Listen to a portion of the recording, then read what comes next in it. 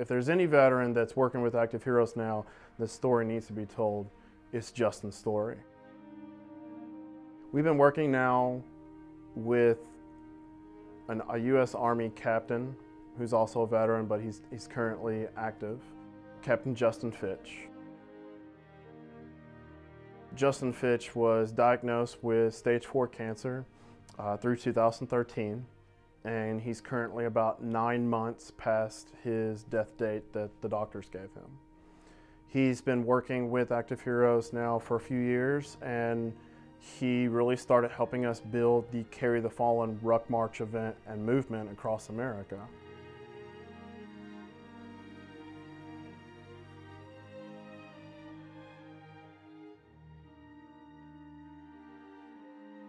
You know, he has catapulted the story of veteran suicide out there because he fully admitted to being one of those veterans that was seeing dark times, that was struggling from post-traumatic stress. And at one point, he put a gun in his mouth and was going to pull the trigger. However, he came out of it stronger. He asked for help.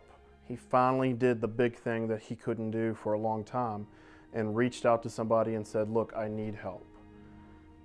Over time, started building relationships with these individuals, building relationships with the charity like Active Heroes, and working through, you know, his problems. And now he's been struggling with cancer.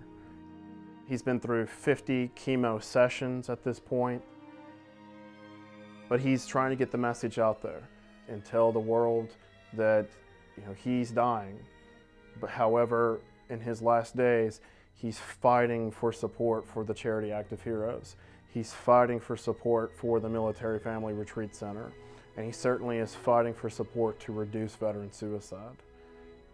He is one of those veterans that I believe they just have a tremendous impact, and certainly spirit and tenacity and everything it takes to get out there and say, look, I had issues, I had problems, and you can work through them. You can become a better man or a better woman, and certainly you can overcome, you know, dark times.